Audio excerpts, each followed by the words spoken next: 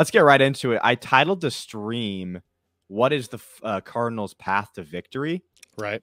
The Cardinals are a 14-point underdog. It seems like it's a similar game to last week. I'd argue it's a little different. They're very different teams, the way they play, the way their defense runs. They don't blitz a lot. The Giants blitzed a lot. This team doesn't.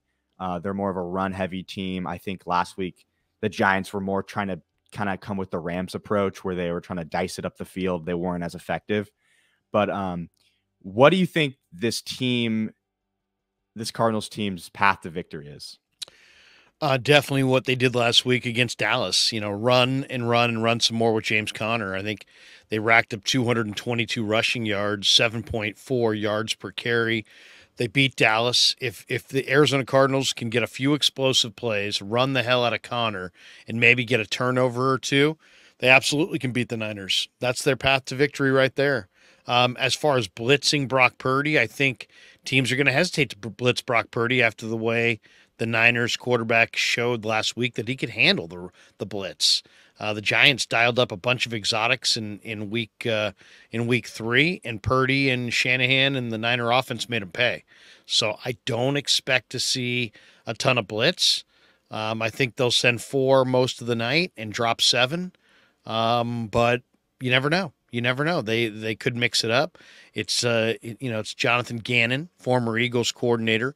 I talked to Braden Willis today. I asked Kyle Shanahan a little bit about Gannon. He said, he's doing a lot of the same things he did in Philly last year, albeit with a little bit lesser personnel. They didn't say that, but they kind of intimated that.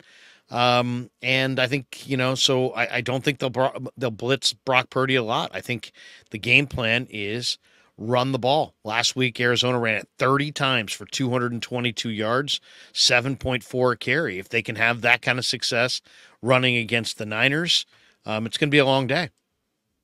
You're 100% right. James Conner, 5.2 yards per carry. Like you said, 222 yards on the ground, 30 attempts, 7.4 carry, 2 touchdowns.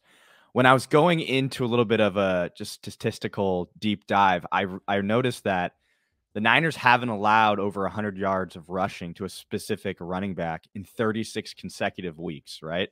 Wow. James Conner had, I think, over 100 yards last week or close to it. I think he's had back-to-back 95-plus 100-yard weeks.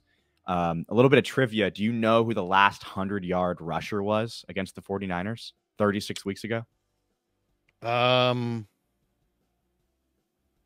or NFC? NFC. It's tough. It's tough. Is it tough? Yeah. It's not who you might expect. What year was this? This was 2021. 2021.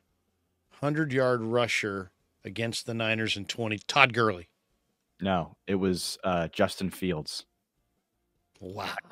That crazy. Wow. Yeah. Now there you go. Yeah. That's a good one right there. That's a good one, Kev. I know. I was looking back because I'm like, when was the last time they had a 100-yard rusher? They've had weeks where they've given up, like I think against the Falcons last year, they gave up like 150 yards on the ground, but it was split up between Ritter and Algier and like a few other backs. Huntley. But you want to know the player that was closest to getting that 100 yards in those 36 week window was the week after, and it was James Conner. James Conner, week 9 of 2021 against the 49ers, had 21 carries for 96 yards, 5 receptions for 77 yards, and 3 touchdowns. So he had a monster day in 2021 against the 49ers.